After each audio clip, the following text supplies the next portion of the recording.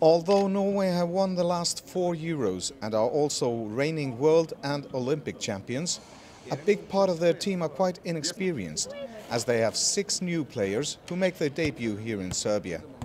But the newbies know what to expect and are ready for the task. It's amazing, and I really look forward to it.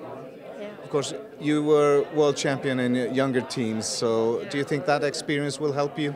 Yeah, actually, I think so. It's almost same procedure, and just a little bigger. So I think it's a little, yeah. But is it a big step going into the big team? I mean, these are stars that you have been watching for years. Yes, of course. It's a big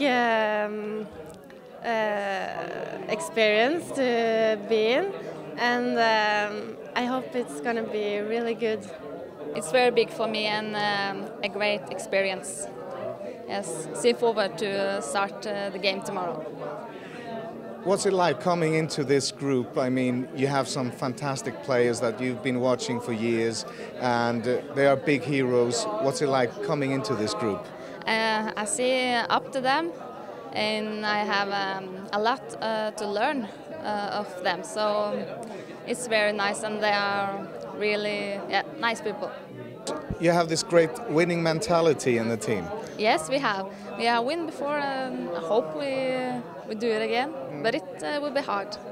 We will see.